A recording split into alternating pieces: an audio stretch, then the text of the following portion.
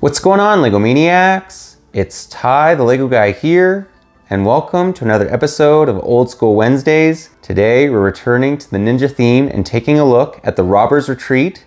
That's set 6088. It had 277 pieces, 4 minifigs, retailed for $30 US, and it came out in 1998.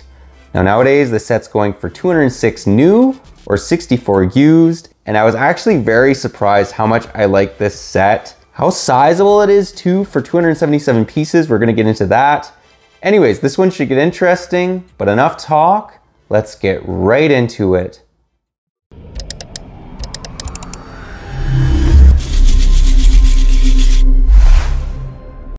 And to start us off, we'll begin by taking a look at the first smaller build that's included in the set. It's basically this little carriage siege weapon, and I actually quite like it. It actually has a hidden little compartment as well, which we'll just show off. So inside of it, if you open it up, it reveals a hidden katana, which I thought was pretty awesome. And then it has a mini little catapult. We'll actually just demonstrate how that kind of works. Bang, she's off. Overall, I really like the creativity with this little thing. There isn't much to it. I mean, it is quite small, but it works if your kid has some good drivability as well. Overall, pretty awesome little build. Let's now take a look at the hang glider. And we'll begin by giving you guys a 360 view of the glider, just like we did with the other smaller build.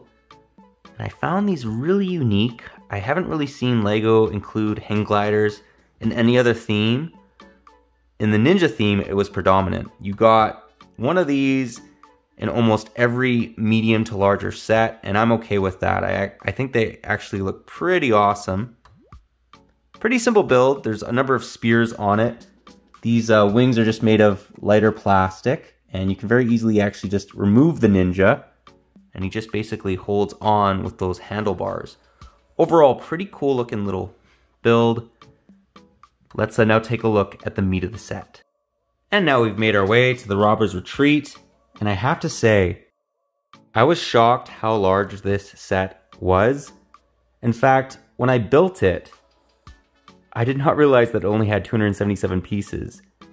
That just goes to show that, you know, price per piece isn't everything. This is quite sizable. It also has 2 smaller builds, and it's actually very unique for the ninja theme with the overall look of it. There's a lot going on. Let's now break it down area by area. And the first area we'll take a look at is actually just the front of the fortress. So you get these awesome doors, and they do actually have some very unique printing. It almost reminds me of Ronin, which is basically a samurai without a master. That's basically what I think that this fortress is sort of trying to depict. And you also get a flag or a banner. Give you guys a closer view of that. Again, it just has that logo. That's the same logo that you'll see on the doors. And to enter, basically, it's very easy. Just push it back like so. Now, let's move to the back of the fortress. This has one of the best, basically, booby traps. So cool. Let's actually just, this door, there's nothing really behind that rock. But anyways, kind of interesting. So the first thing you'll notice is probably that booby trap, which we will get into. But before we do that, you'll notice they have this little area where they have a katana. Now we're just gonna actually pull that out. I thought this was awesome with this little sword, but you can actually open it to reveal the awesome chrome gold pieces. So these robbers have loot, these Ronin, and they're kind of putting it in that little stand. So I thought that was actually pretty cool, along with the little sword. Now the booby trap is what we're gonna get into next. So let's actually show you guys how that works.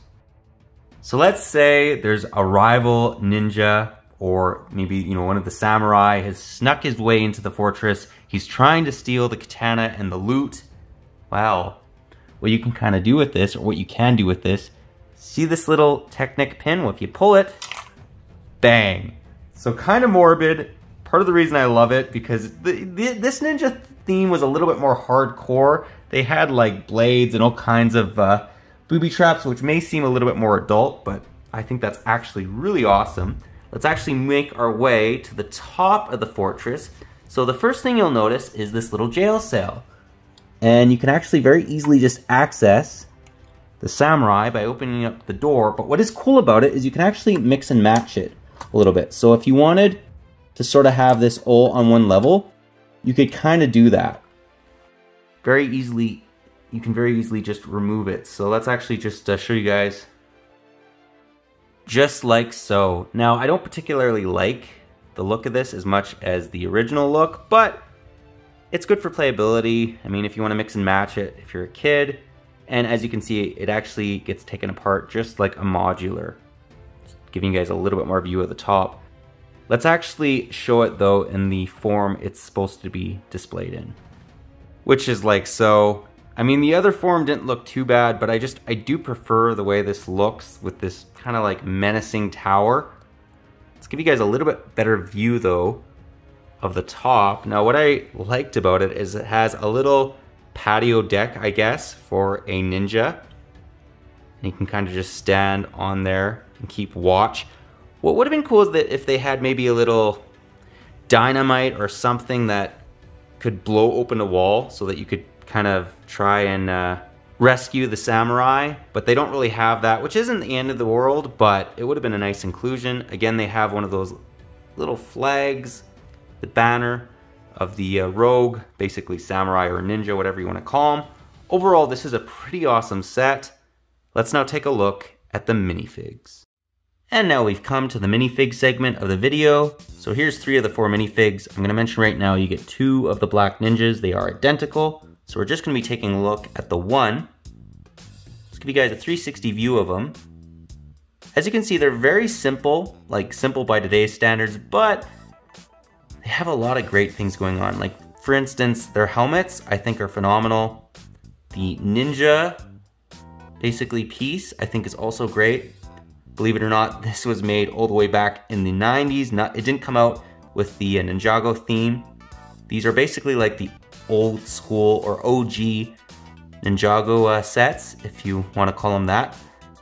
First thing I wanted to mention was this awesome looking younger samurai. I think that he looks actually pretty great. You can actually remove his helmet just to reveal, it's almost like a little braid that he has over his head, on his forehead basically. And then we have the robber samurai, or ninja, whatever you want to call him. He really reminds me of a Ronin, masterless samurai basically, and he kind of looks a little bit like Johnny Thunder, which I always thought was kind of cool. And then on the far right we have the ninja. Let's actually just remove his headgear to reveal his torso a little bit better, along with his face. I love the fact that he has some little throwing stars and a smaller blade. There is no back face printing, back torso printing, but overall, I do love these figs. 90s minifigs are some of my favorite just because they're detailed enough, but they're not so overly detailed that they still have like that classic look. It's sort of like the perfect in-between, you know, between like 80s minifigs and current ones. Anyways, that pretty well does the minifigures. Let's now get into the end of the review and get my final thoughts.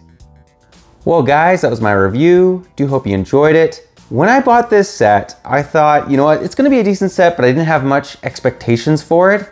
Then I built it, and I'm actually very surprised how much I like it. Like, I love the little, you know, where you pull the Technic pin out and the ninja blades, the katanas, fly down and hit the intruder, or maybe, you know, the young samurai who's trying to escape. The overall look of this is actually very unique too. It's not so castle-y, it's like kind of woody mixed in with rock. I like that as well. Overall, I was very impressed with this set. I like the 2 smaller builds, and for 277 pieces, this is a perfect example of why price per piece isn't everything. This set, if they made this set nowadays, this would be, at this scale, at this size, it would be a $50 US set, hands down. I have no doubt about it. Yet it only had 277 pieces. So price per piece isn't everything. This set's very sizable for only 277 pieces. Like, if you saw this on display, you'd think, hey, that set must have maybe like 400 pieces.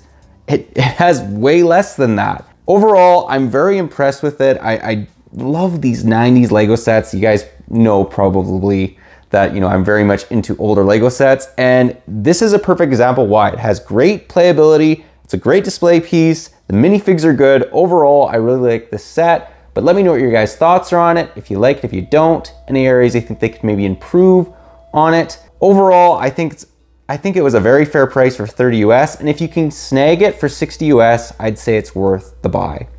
But yeah, that's all I got for today. But if you like this video, leave it a thumbs up. If you're new to the channel, definitely consider subscribing and click that bell so you're notified for any future old new sets we do. We do one of them basically every Wednesday, if not every Wednesday, every second Wednesday, and I really, really like doing them. But yeah, that's all I got for you again. But thanks again for watching, and I'll catch you on the next one.